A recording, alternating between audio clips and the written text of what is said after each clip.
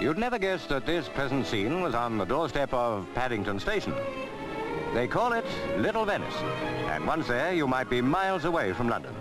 The attraction now is the Boat Afloat Show. We've had the boat show at Earl's Court quite lately. Here you see the craft in their natural element, and the call of the water is greater still. Transport Minister Ernest Marples, who cycles to work, appropriately came to this engagement by water.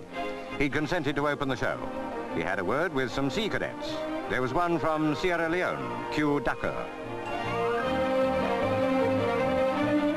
Mr. Marples commended the growing popularity of taking holidays on rivers and canals. The more adventurous go to sea. From Little Venice, with the right sort of boat, you can sail down the Thames, across the Channel, and by French rivers and canals reach the south of France.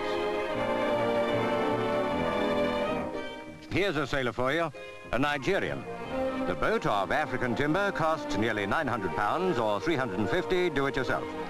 For some, the water's too quiet and slow, hence the power ski.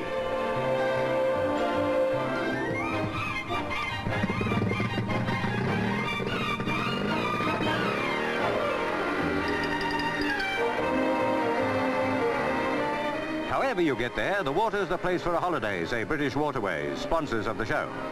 Do it now, before it gets too crowded.